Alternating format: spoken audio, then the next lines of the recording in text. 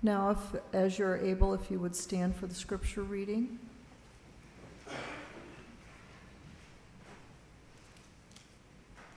The first reading is from Psalm 23. The Lord is my shepherd, I shall not want. He makes me lie down in green pastures. He leads me beside still waters. He restores my soul. He leads me in right paths for his name's sake. Even though I walk through the darkest valley, I fear no evil. For you are with me, your rod and your staff, they comfort me. You prepare a table before me in the presence of my enemies. You anoint my head with oil. My cup overflows. Surely goodness and mercy shall follow me all the days of my life, and I shall dwell in the house of the Lord my whole life long.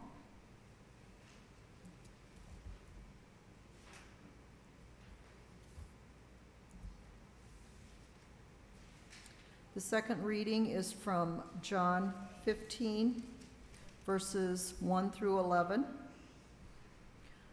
I am the true vine, and my Father is the vine grower. He removes every branch in me that bears no fruit. Every branch that bears fruit he prunes to make it bear more fruit. You have already been cleansed by the word that I have spoken to you. Abide in me as I abide in you. Just as the branch cannot bear fruit by itself unless it abides in the vine, neither can you unless you abide in me. I am the vine, you are the branches. Those who abide in me and I in them bear much fruit, because apart from me you can do nothing. Whoever does not abide in me is thrown away like a branch and withers. Such branches are gathered, thrown into the fire and burned. If you abide in me and my words abide in you, you ask for whatever you wish, and it will be done for you. My Father is glorified by this, that you bear much fruit and become my disciples. As the Father has loved me, so I have loved you. Abide in my love. If you keep my commandments, you will abide in my love, just as I have kept my Father's commandments and abide in his love. I have said these things to you so that my joy may be in you and that your joy may be complete. This is the word of God for the people of God. Thanks be to God.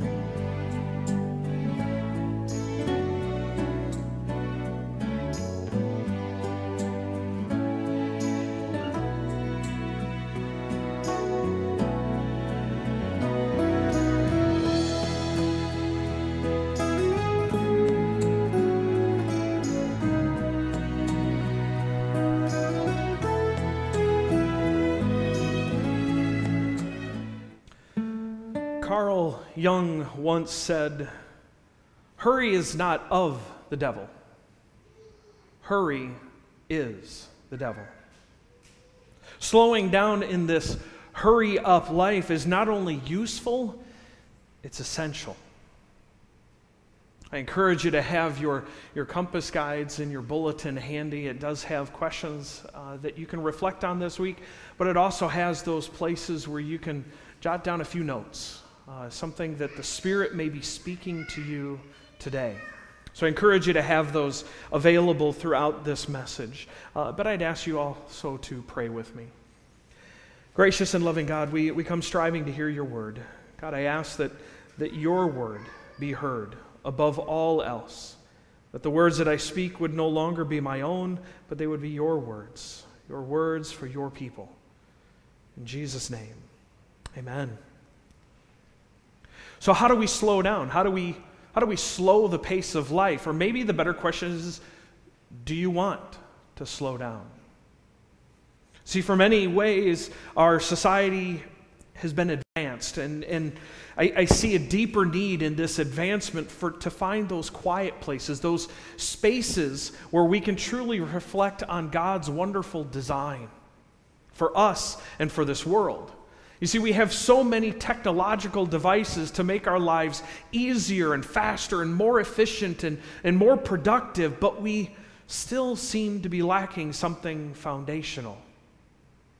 We're missing a deep understanding of our Creator, or our relationship with God maybe is stagnant, or worse yet, could be fading away.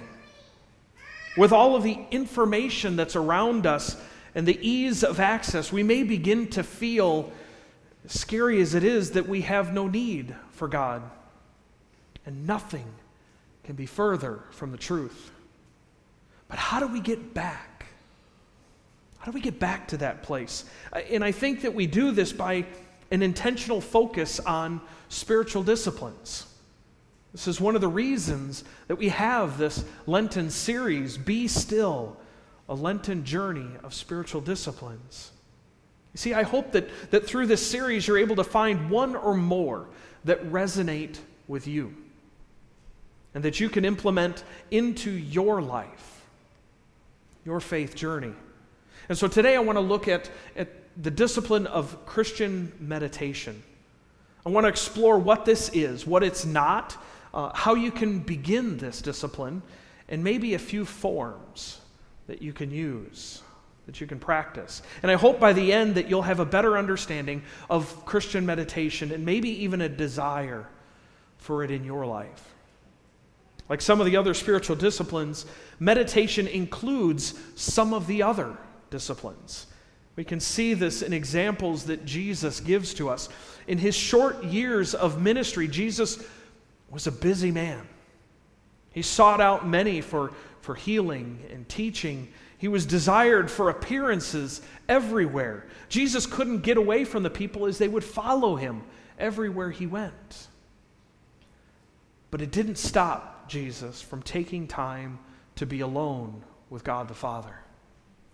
We hear about times when Jesus would take time to go up the mountain to pray. He'd spend a little quiet time in a garden, in conversation with God. And of course, my favorite, he got out onto the boat to be alone. Certainly, this involved the spiritual discipline of prayer, but it could also have included meditation. Christian meditation is all about hearing the voice of God. It's about taking time to listen for the voice of God in your life, right where you're at today. Jesus tells us that in order to do this, we need to abide in God. In our passage from John this morning, we hear this as Jesus says, "Abide in me, and I in you." When we abide in Jesus, he in turn abides in us. When we abide in God, God abides in us. So when we abide in God, we are more apt to hear God's voice. Jesus tells us that if we abide in him and in his words, we can ask for anything and it will be done for us. But we must abide in him.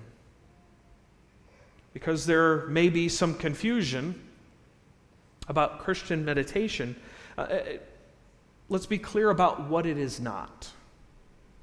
Christian meditation is not the practice of emptying our minds. We hear about this from Eastern religions as the focus of this meditation is clearing a person's mind, attempting to find absolute peace, bliss, or nirvana. Christian meditation is the practice of filling your mind, filling it with the mind of God, an intentional focus on the glory of God. I mean, some will say that that's just too difficult. And I guess I can understand this, as there are many times that I've tried this, and the pace of life around me interferes with my focus. I don't know if you find that as well.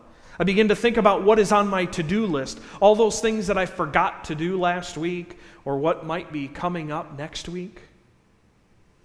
Truly, this discipline is not difficult, but it takes practice. Some will say that this discipline is out of touch with today's world. In a space where time is a commodity and one that we should not waste a single minute, we feel that if we pause for just a moment, we're a failure. Society tells us that we should be constantly moving, constantly learning, constantly growing, and if we're not moving and doing something, even if we're on vacation, we're a failure. But I would say that this is just the reason to practice this discipline. It's countercultural, but isn't that just what Jesus taught us? Was everything countercultural? We are to be in the world, not of the world. And finally, Christian meditation is not psychological manipulation. It's not something that we do with the intent to have these physical or psychological benefits. That's not the goal. The goal is to find the space where you can encounter the living God and hear that still, small voice. Now, meditation certainly may have some of those effects, some of those benefits, and they're going to be good, but they're not the full intention of this discipline of meditation. It's not about exploring our subconscious, but entering into a divine human encounter. It's about coming face to face with the living God. It's a desire to hear God's voice. Frederick Faber wrote this. He said, "Only to sit and think of God. Oh, what joy it is to think the thought, to breathe the name. Earth has no higher bliss. To be still." Now, with all of this being said, we really should give voice to something. We should give voice to the fear that might be residing within you at this moment. If the intention of Christian meditation is to encounter the living God face to face, it could bring with it a deep fear. How can I, as lowly as I am, ever think I would be worthy of being in the presence of the Almighty God? Wouldn't it be better if we could just go back to the time before Jesus walked this earth, back in the Old Testament when there was a mediator between the people and God? There was a priest between the people and God. Do I really want to be alone with God? What might happen? Will God see everything? Well, let me remind you that God already sees everything. The psalmist reminds us with these words, "Where shall I go from your spirit, or where shall I flee from your presence? Your eye saw my unformed substance. In your book were written the days that were formed for me." One of my favorite psalms, Psalm 139. And just in case we feel that there may be a separation that we can get away from God, Paul reminds us that nothing will come between us and the love of God in his letter to the Romans, because he says, "For I am sure that neither death nor life, nor angels, nor rulers, nor things present, nor things to come, nor powers, nor height, nor depth, nor anything else in all of creation will be able to separate us from the love of God in Christ Jesus." Nothing will separate us from Jesus Christ, our high priest. We have no need. We have no fear. We have no need of fear because God is a loving God, and there is a desire for us to know God more. We have no mediator. We have direct access to the Father, to Jesus Christ. You see, upon the cross, when that final moment came, the curtain in the temple, which separated the holiest of holies, the inner temple, was torn in two. This opened the door for our direct relationship with God. Do not be afraid. So how do we accomplish this? How do we accomplish meditation? How do we go about beginning this discipline? I think first we need to understand that we learn by doing it. And so we learn to meditate by meditating. It may not be the greatest when you begin, but how often do we really begin anything as a master at it? It takes practice. It takes continuing in the discipline. I would suggest maybe beginning in prayer and then just abide in God. Abide in the very presence of God Almighty. Think about who God is, how God acts, how God loves, and allow God to speak to you right where you are. Be still and listen. With practice, you'll begin to find your inner silence. You'll learn to silence all of those things that are going on in your mind and truly focus on God. Maybe begin with short periods of time so that you don't get discouraged, and then gradually increase that time that you spend in meditation. Just a couple of physical things for you that are really important. Find a space where you can rest and meditate uninterrupted. Remove all the distractions, whether it's TV, computers, tablets, definitely cell phones. Find a peaceful place, a nice chair near a window, maybe a space with a direct sight of a picture of Jesus. Sit in a comfortable position, making sure that you're relaxed. And enter. Enter into the very presence of God. Center your entire being on God. Focus everything on your Creator. Don't get discouraged if other thoughts come up first, because I know that it'll happen. You'll learn how to keep them out in the long run. And so, we've talked all about what Christian meditation is and is not, and we've talked about how to begin meditating. We should talk a little bit about what we can meditate on. What are some of the forms of meditation? And first would be to meditate on Scripture. Instead of thinking of studying Scripture like we talked a few weeks ago as a spiritual discipline, or just trying to digest as much as possible, trying to read all the way through it really fast, meditation on Scripture involves chewing on shorter passages. It's taking time to reflect on how God is speaking to you at that moment in that particular passage, and it takes time. Now, some of you may, tell me if I'm a little bit off on this, but I think of this as kind of a cow chewing on its cud. The cow brings up previously digested food for more chewing, more digesting, which allows them to receive the most nutrients out of the food.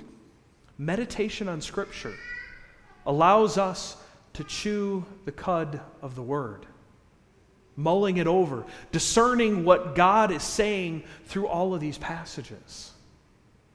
When we do this, you see, we internalize and personalize the verses. This takes time and it takes focus, just what we have in meditation. Another form is recollection or recollection. It's a time to be still and bring all the fragments in our mind and become centered. Give up all those things that we are stressing about and place them all before the Lord. Then receive the direction of God while you spend the remaining time in silence, listening for God's voice. You can also meditate on creation. If you're near a window or maybe outside, you can gaze upon a tree, a flower, or sunrise, or a freshly planted field. And turn all your focus on that one thing. Allow creation to speak to you. Take it all in and hear God speak of His love for you and all of creation. Bless you. And lastly, you can meditate on events of our time. What has happened in the world around you today? What events have happened in your personal life today? Take those moments and spend time reflecting on where God was in those situations. Where was God in your daily life? And also listen for that voice nudging you and directing you to possible action as you reflect on it. So once again, Christian meditation is not about clearing your mind, but about filling it with all that is God. It is a way of life. It's a discipline that'll help us to grow in our relationship with God and will help us to hear God's voice in this dark and noisy world. And so let me leave you with just a quick story of Elijah and how he was able to hear and discern God's voice. You see, Elijah hears that Jezebel wants to kill him, and he escapes up the mountain where he is fasting and meditating and praying. And he wants to hear God's voice, God's direction. So he waits. And here is where he waits for God to pass by. But as he waits for God to pass by, there's a rush of wind, but God wasn't in the wind. There was a great earthquake, but God wasn't in the earthquake. And then there was a great fire, but God wasn't in the fire. And after the fire, there was a low whisper. Some will say that it might have been the sound of sheer silence. It was then that God spoke to Elijah. How often do we look to the wind, to the earthquakes, even fires for the voice of God, but don't find it? How often do we ask for a big sign, a booming voice to speak to us? How often do we probe the depths of silence? Because sometimes that's where the voice of God is. Be still and know that I am God. Be still and know that I am.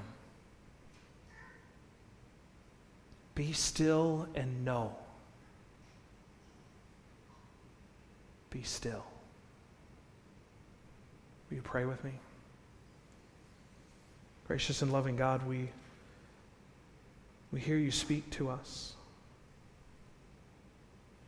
Not necessarily in loud voice or in the noise that's around us, but we hear you in the silence. When we're able to slow down, pause, and reflect on you. And so, God, I ask that you help us to do that. Help us to meditate on you, on all the things that you have for us. Help us to hear your voice. We pray for all of this in Jesus' name. Amen.